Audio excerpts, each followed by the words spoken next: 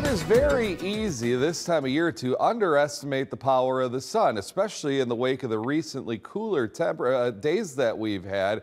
We've had several days in the 50s here, but that streak was broken, and we can thank the strong mid-October sun for doing just that. We overcame low temperatures that had fallen down into the lower 30s across most of the region and still managed to put together a high temperature in the lower to middle 60s. Pretty impressive accomplishment. And again, it's all thanks to the sunshine and to a lesser extent, the wind shift to the west. Right now, our temperature decline has gotten underway. It will be a rapid decline at first, but I do think that, especially as we get some clouds around here later on this evening, that temperature decline should level off and we should only see temperatures fall into the 40s. The wind is shifting to the southwest. That's another reason we're not going nearly as cool as we were last night and early this morning. Well, here's the satellite radar picture, and there's a couple features that are worth noting. A little bit of cloudiness working through portions of Wisconsin and also into eastern Iowa,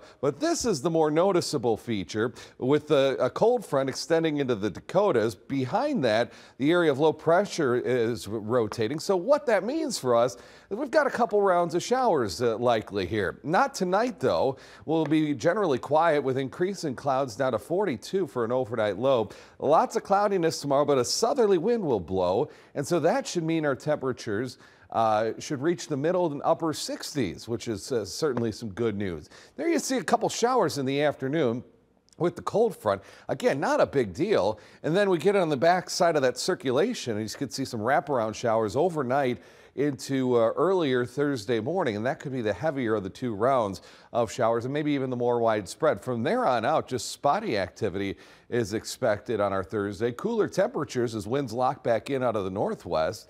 And then a clear sky takes us into Friday. Lots of sunshine on Friday. Maybe a few clouds will billow in the afternoon and perhaps a couple of showers. Now, we'll warm up tomorrow, but then we'll see a chunk of cool air come our way here beginning on Thursday and taking us through the weekend. This is not the motherlode of cool air. It'll send temperatures closer to normal, maybe just a hair below.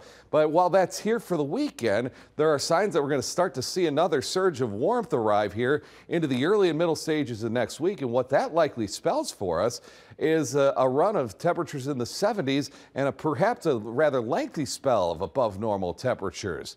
Tomorrow sees temperatures reach the middle and upper 60s. I've got us at 68 when all is said and done. Again, the rain later at night, and it's far from guaranteed. We'll put the chances at 50-50. Showers a good bet, mainly very early in the day Thursday.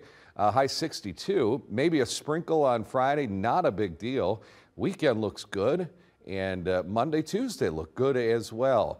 As far as these rainfall chances, these are kind of the ones that we call well-timed, because most of the activity will happen when the sun's down tomorrow, so we're not going to be outside anyways.